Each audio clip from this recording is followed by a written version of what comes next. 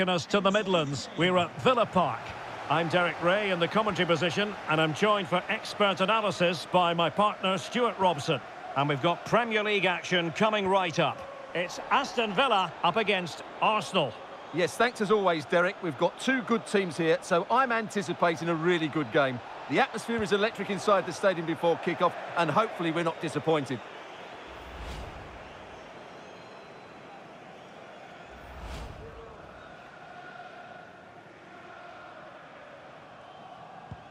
Here's how the lineup looks for Aston Villa. Emilio Martinez is the goalkeeper. Luca Digne plays with Matty Cash in the fullback positions. Boubacar Kamara starts alongside Douglas Luiz in central midfield. And so many different ways to configure an attack. In this case, it'll be two men up front. Can they convert? Couldn't grab hold of it. And so the starting 11 for Arsenal. Martin Ødegaard plays alongside Declan Rice in central midfield. And the main striker here is Edward Nketiah. It's looking promising. Spot on with that tackle. Well, he really is danger personified, but in this game, Stuart, what do you think we might see from him?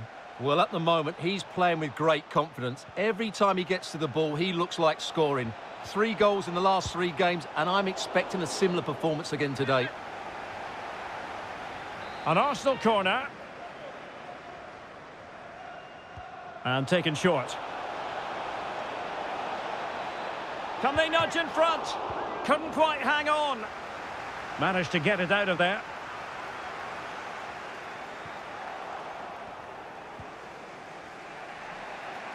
And he has options available, but a good piece of defending to bring it to an end. Diaby.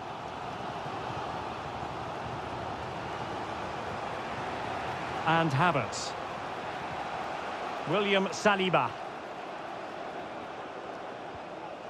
Now Zinchenko. Really committed himself to the tackle, and a throw-in now. Gabriel. And fine work from Arsenal to win it back.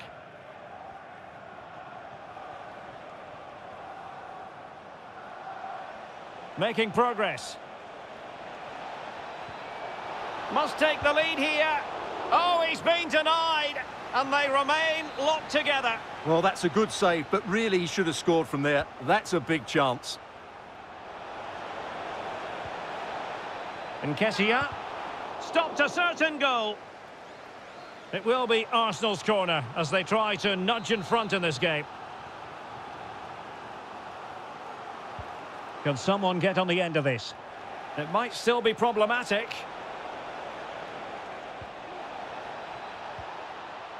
Martin Ødegaard. Well, possibilities inside the box. Shaping to shoot. Oh, he's blocked it. Now counter-attacking possibilities.